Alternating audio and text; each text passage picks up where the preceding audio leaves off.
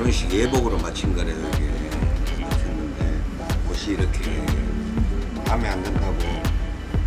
허벅지도 너무 크고 소매 통도 크고 어깨도 크고 이렇게 뒷폼도 이렇게 커요. 기장도 길고 폼이 안 나잖아요. 옷이 입었을 때 이렇게 울고. 그래서 이것을 제가 한번 재단을 한번 잘 해보겠습니다. 많이 잘라낸다고 생각해. 조금씩만 잘라내면 되거든요. 여기도 마찬가지고 여기도 그렇고. 그래서 일단 이거 좀 뜯었고요.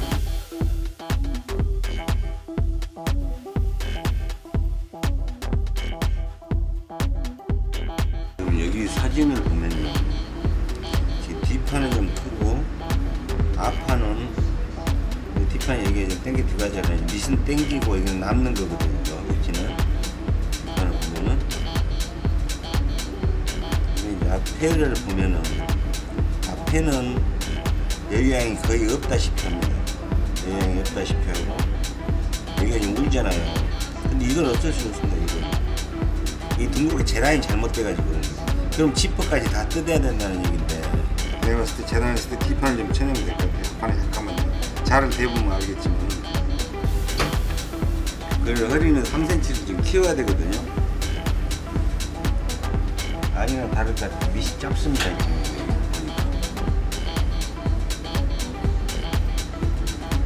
놓고 먼저 똑같이 해줘야 되거든요.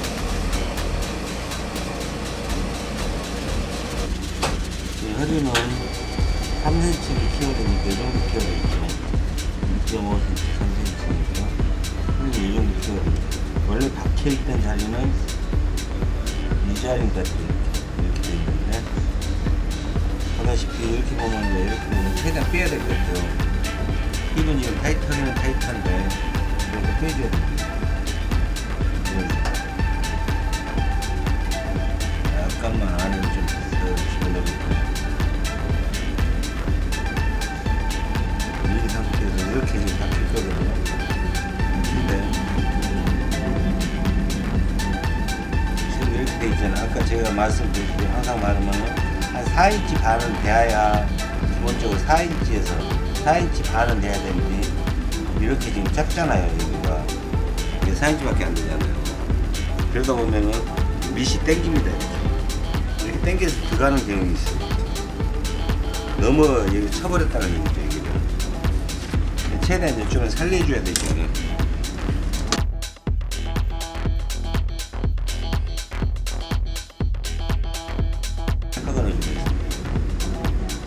그럼 이게 이제 이건 자를 데가 없으니까 그냥 가야죠.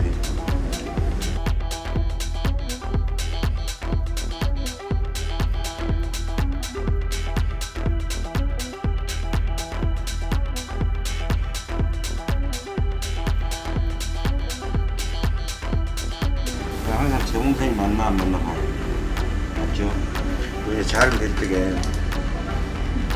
여기서 지금 박힌 그 선에다 그대로 박을 거예요. 이거는 형은 줄일 거예요. 안 했거든요. 형은 이렇게 놨을 때 지금 이렇게 된 상태거든요. 원래 박힌 상태가 어느 정도냐면요,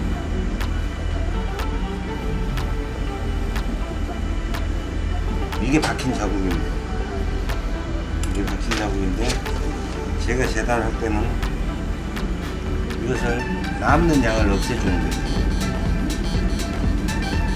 여기 남는 양을, 여기 남는 양을 지금 없애주는 거예요.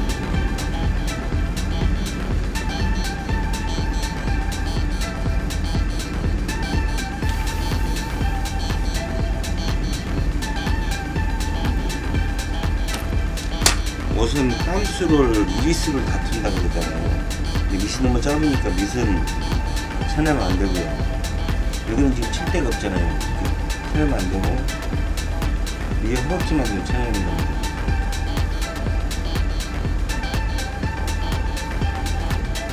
지금 여기는 지금, 여기만 이 정도 한 1cm도 안 되는 것 같아요.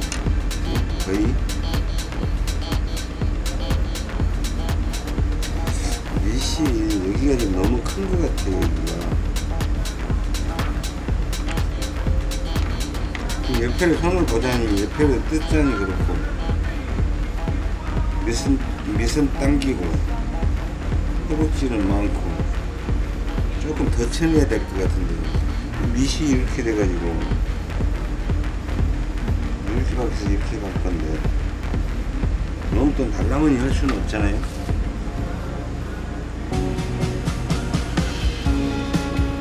지금 여기가 막힌 자리 있잖아요. 그 이쪽을 뺐으니까 조금 더 이쪽으로 빼주겠습니다.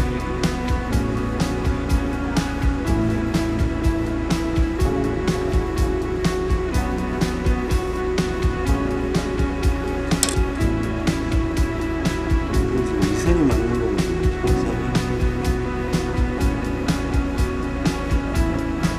이렇게 잘라니까.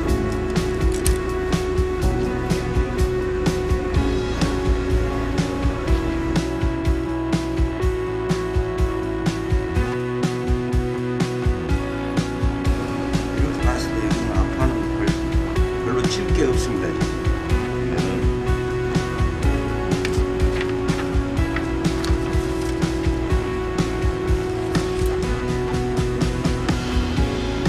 본인이 마음에 든다고 가지고 오셔야 돼요. 근데 이 옷도 보면 이게 좀 밑이 당겨가지고 아까 그 뒷판 여기가 너무 적기 때문에 이렇게 당기는 거예요. 허벅지는 남고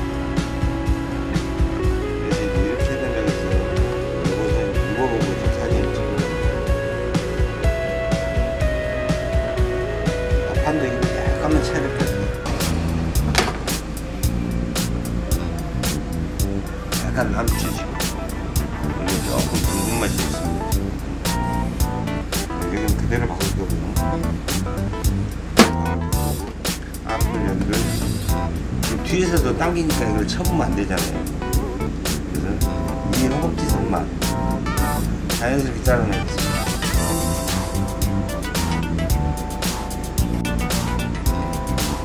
만 잘라주는 거지. 약간만.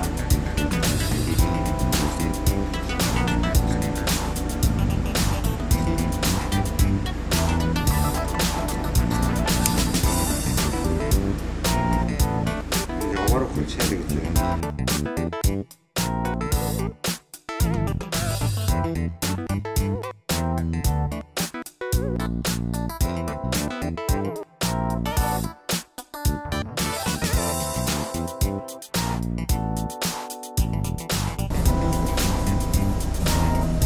반드시 나와야 된다.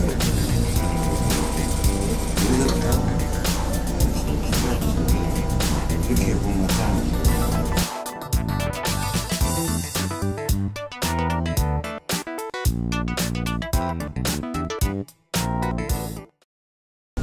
안 맞으면 좀 당기고. 그래서 한번 더 나오면 돼요. 갔다가 이렇게 보고 이렇게 해서 여기서까지 직선으로 그냥 올라가요.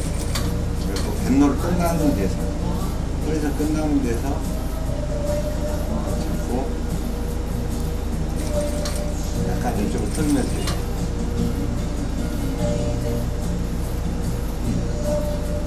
바깥쪽으로 약간 틀어줍니다. 그래도 이건 좀 잘 맞는 편인데 여기 다 박았으니까 먼저 여기 밑에만 좀 박아주고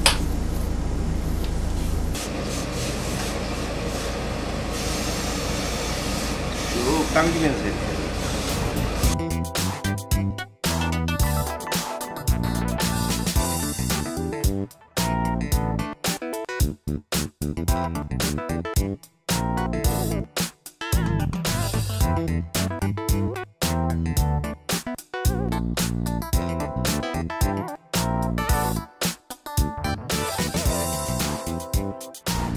손님이 오셔가지고 계속 있다가 옷을 다 냈는데 지금 일단 스피 치고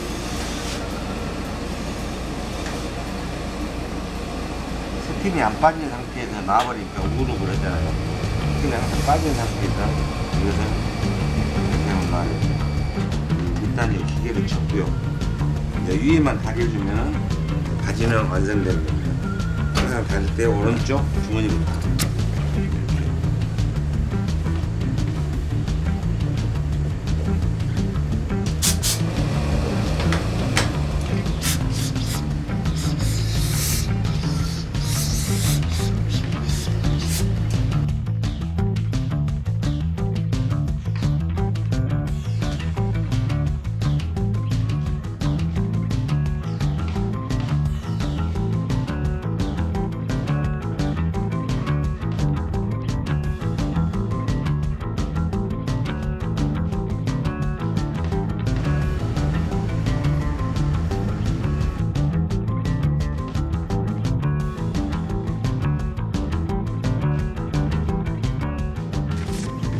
작업을 하면서 봐야 되기 때문에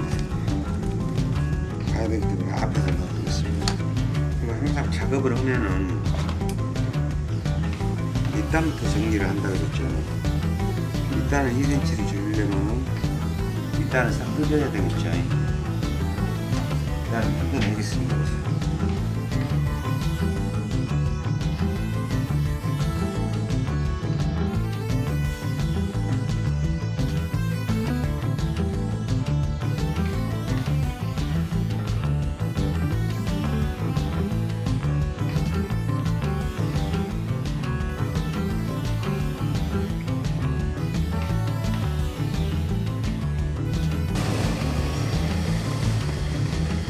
이렇게 잡고 사이드 양쪽이니까 반부터 잘라야 되겠죠.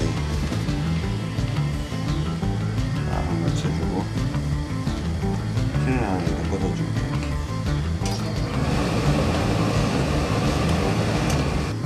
지금 이 꺾임선이 여기거든요. 2cm만 줄이라니까 여기 맞춰서 이 정도 줄이면 되겠죠. 그럼 이거는 초작으로 이작으로는 자국이 남잖아요. 자, 항상 할 때는 바지는 여기, 바지는 이쪽, 상의는 이쪽. 거기서 딱 놔보겠습니다. 이거 이제 많이 들어가면 되고 너무 많이 돌리면 옷이 좀 그렇습니다. 이 정도만 돌리겠습니다.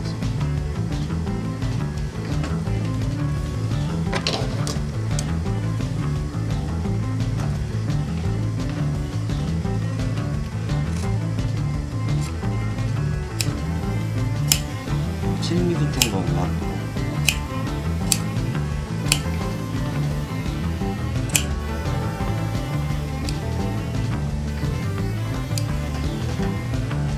잊어버렸습니다. 이번에 시접은 항상 2인치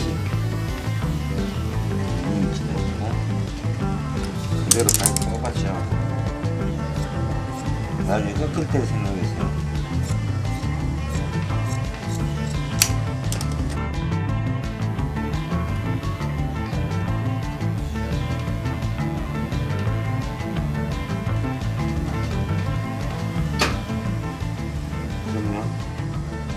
봤을 때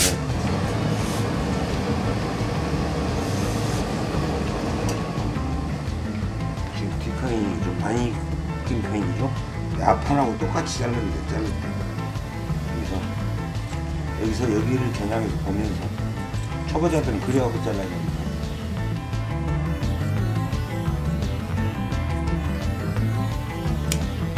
그럼 이쪽이 조금 좀 나온 것 같아요.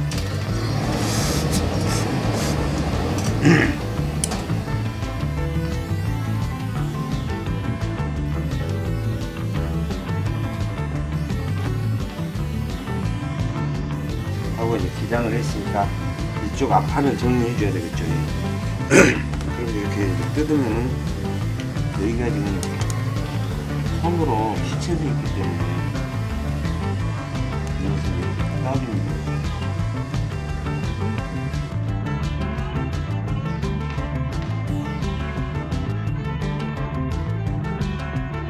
이 부분을 맞춰줘야 돼요. 이 부분을. 그래서 여기서 이 라인이 자연스럽게 들어가요.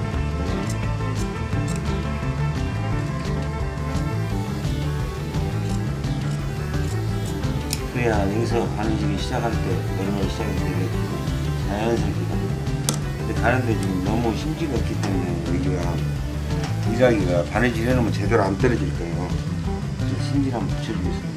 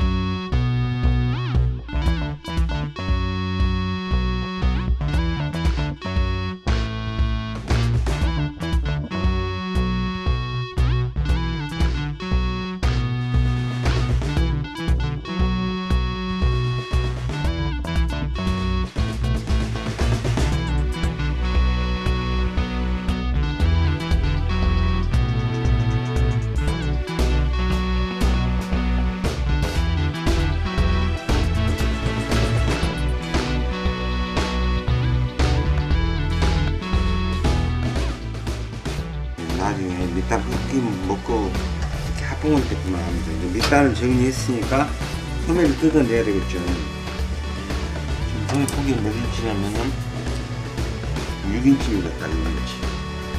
6인치인데 한 5인치 반 정도면 좋습니다. 요즘에 기성복 사이즈가 5인치 반 정도. 소매를 뜯어내겠습니다. 소매를 기장을 줄인다면 여기는 줄일 수가 없잖아요. 지금 여기는 이 정도는 줄이면 보기 싫잖아요. 이렇게 줄인다고 하면. 그렇다면 2로 줄입니다.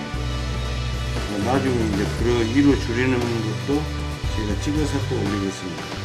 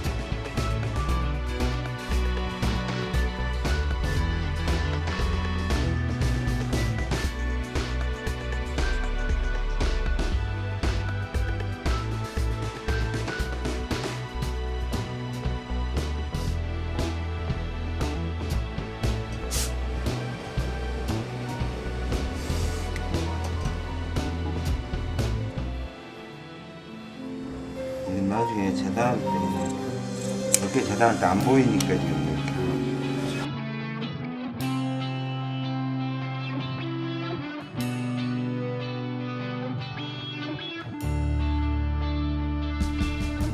나중에는 잘 안 보일 수도 있거든요. 여기서 이렇게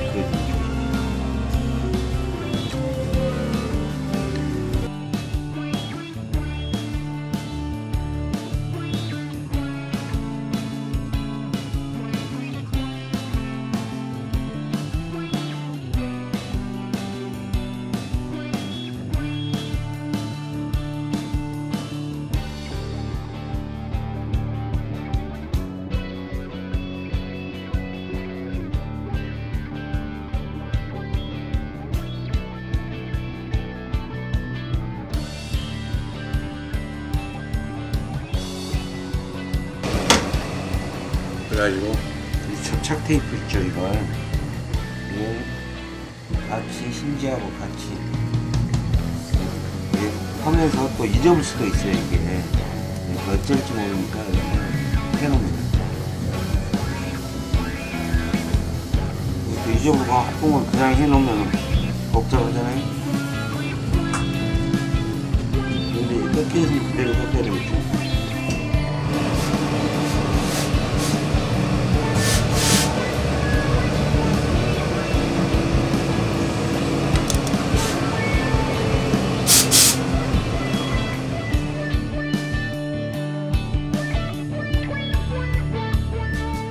기장을 잘라내 이제 이 원판하고 딱 놨을 때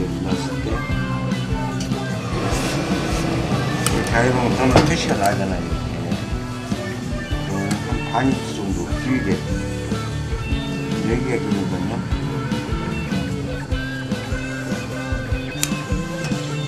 좀 이따 주머니 박으면서 여기도 박아줘야 되겠죠. 여기도 이렇게 합니다.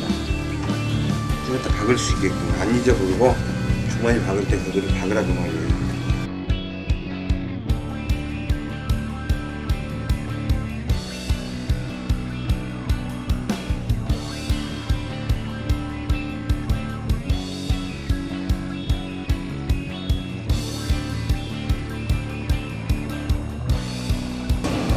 그래서 먼저 이렇게 꺾어줍니다. 이 판은 여기하고 여기하고 붙이겠잖아요. 일직선이 나오겠죠. 그래서 꺾어준 다음에 이렇게 반대로 이렇게 꺾어줍니다.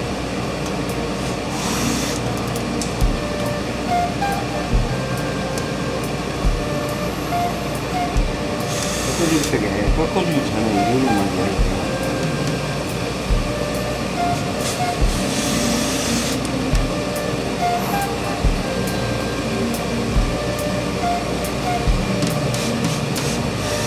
나중에 박아갖고 뒤집었을 때 각자 일하는 방식이 다 다른데요. 서로의 그 장단점이 다 있어요. 왁스 받고 폼을 뒷판에서 쳐내는 거예요. 지금 이걸 먼저 쳐내고 나서 이렇게 잡아냈어요. 여기는 그대로 할 거니까 여기는 그대로 하고요. 지금 여기를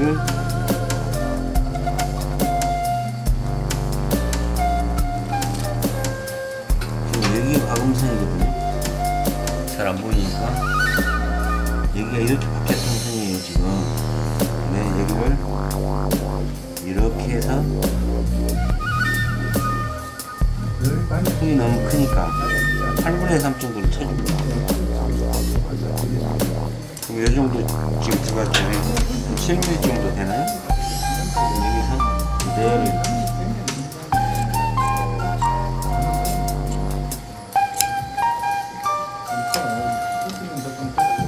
이게 지금 원래는 이 선이 박힌 선이잖아요.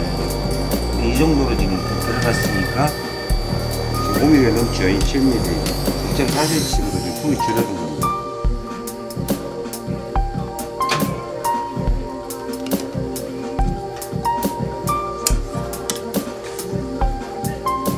그러면 이제 오라도 그만큼 쳐줘야 되겠죠.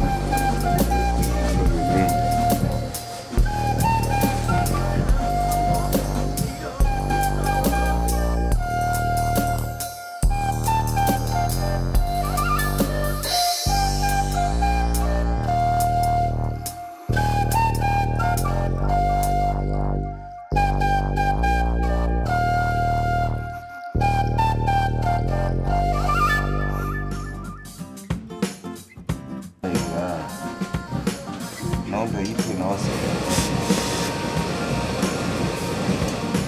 얘네 또 튀어나오고, 그래서 보면 여기를 기준으로 해서 이렇게 그려줘서 앞물자를 쓸 때 이쪽으로 써야 여기 앞판이다 그랬죠. 여기 뒷판이고, 지금 이 선이 선이 완성되는 선이라고 내가 지금 표준하려고 이렇게 해놨거든요. 표시해놨거든요. 그 선에 맞춰서 이렇게 안으로 들어가지고 그러면 여기를 지금 맞췄으니까 이 표시가 되어 있죠. 오 옆에 사쪽에다가 표시해놨는데 이렇게 그대로 여기 이 선을 유지를 해줘야 됩니다. 여기까지 그대로 이 동그라미를 곡선이 맞아야만이 나중에 소매 재단할 때도 여기를 맞춰서 재단하거든요. 그래서 그대로 올라가면 됩니다.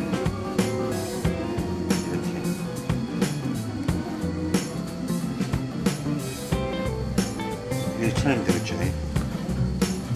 여기 안 있으니까 이걸 좀 잘라내겠습니다.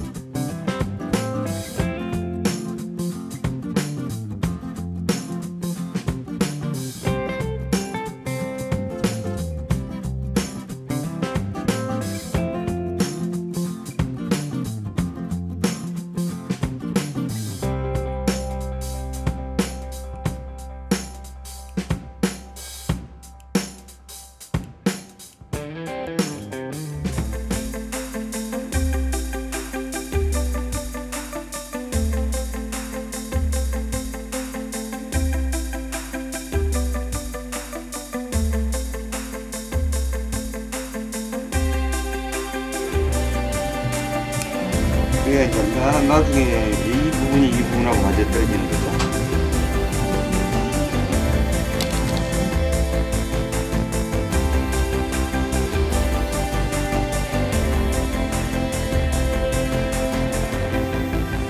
그러면은 이게 지금 안 박으면은 움직이거든요.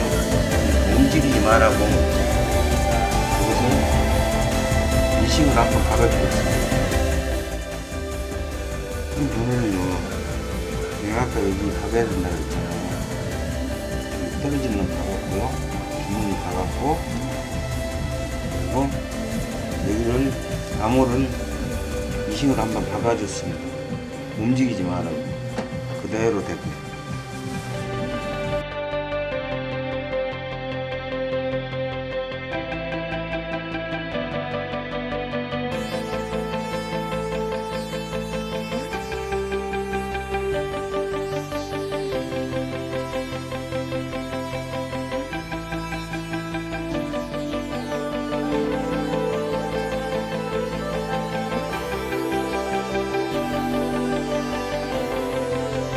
이걸로 딱 붙여놓으면 안 들어갑니다.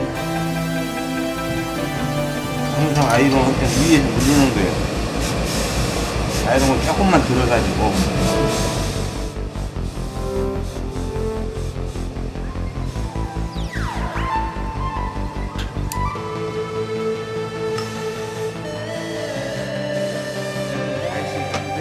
지판을 먼저 받고요. 여기를 먼저 받고 나서 여기를 붙이겠습니다. 그러면은 먼저 박아가지고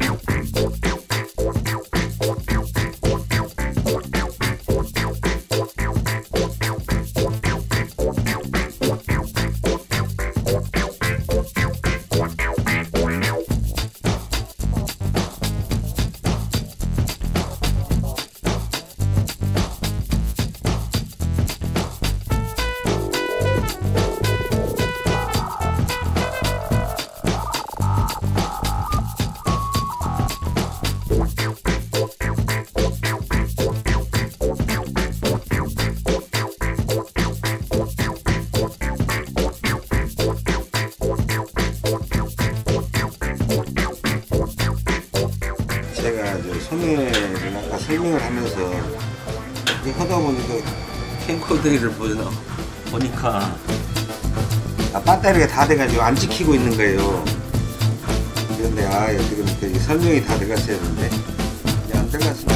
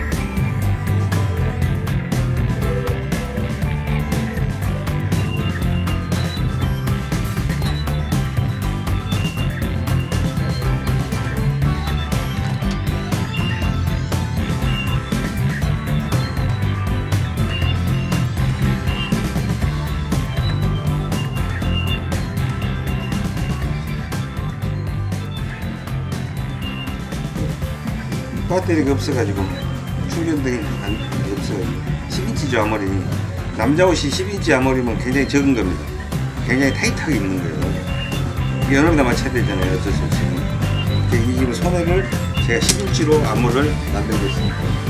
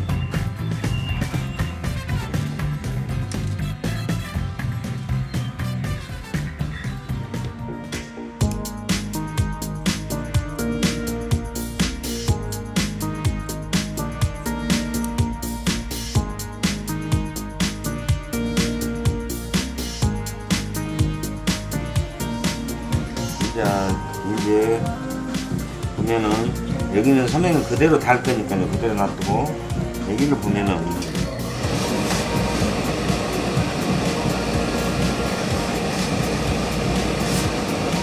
뒷판 암호를 돌아가는 데가 지금 이건 이렇게 해서 다 맞거든요. 지금 보면은 이렇게 해서도 맞죠. 이렇게 여기도 이렇게 해서 맞고. 근데 여기 보면은 여기가 너무 많이 암홀 있는 데가 너무 남잖아요 지금. 그래서 여기서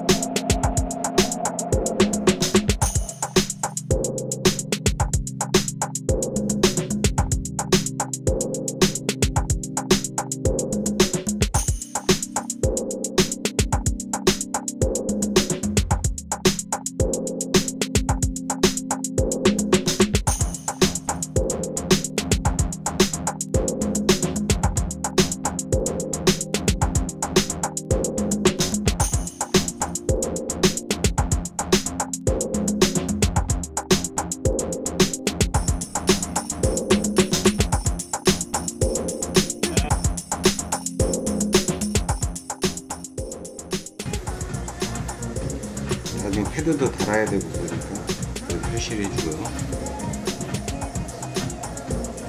여기하고 여기하고 소매 곡선하고 이렇게 자연스럽게 맞아야 됩니다. 그래야 소매가 달렸을 때 제대로 딱 달리는 거예요. 여기가 조금 많이 들어가거나 적게 들어가거나 그러면은 소매가 이렇게 안 놓입니다. 이 양복 중에서 여기가 제일 중요한데요. 지금 여기가 이 부분. 그러면 이렇게 해서 여기다 꽂아 놓고요. 나머지는 이제 요 세 개로 나눠서 여기다가 조금 더 넣어주고, 여기는 이제 넣으면 안 되잖아요. 지금 여기 넣고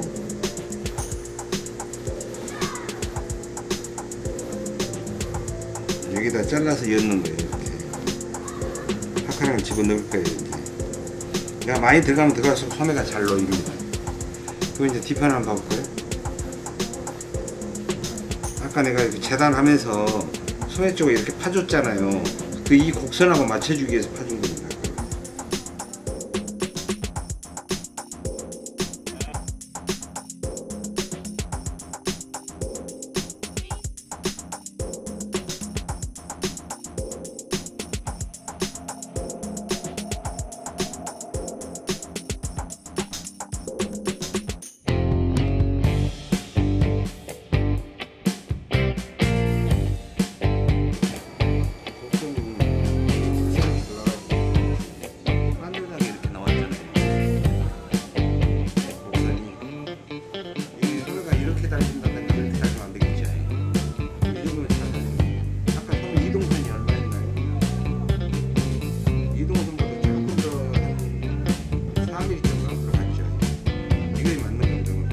반대편 소매 달도 그렇게 달아야 돼요.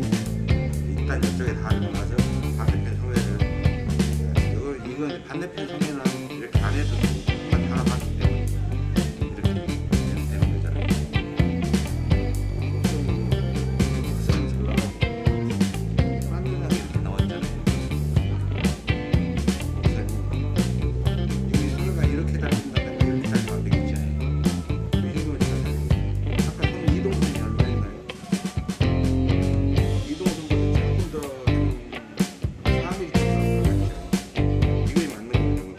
반대편 소매 달고 그렇게 달아요. 일단 이쪽에 달고 나서 반대편 소매를 이건 반대편 소매는 이렇게 안 해도 한번 달아봤기 때문에 이렇게 되는 거잖아요. 그리고 저쪽 미싱에 가서 다는 것을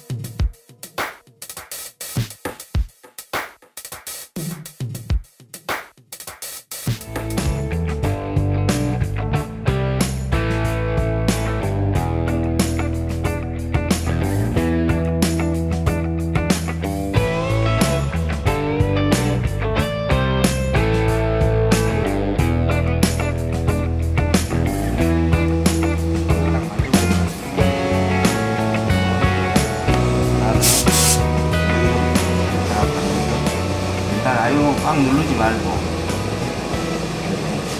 원형만 잡아주는 거예요. 딱 봤을 때 아, 이제 됐다. 그래서 걔는 아이롱에다 딱 힘을 줘가지고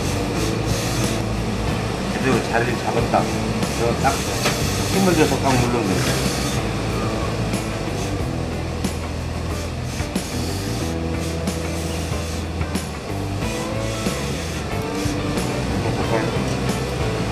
이렇게 봤을 때 곡선이 잘 나왔죠? 이 정도면 훌륭합니다.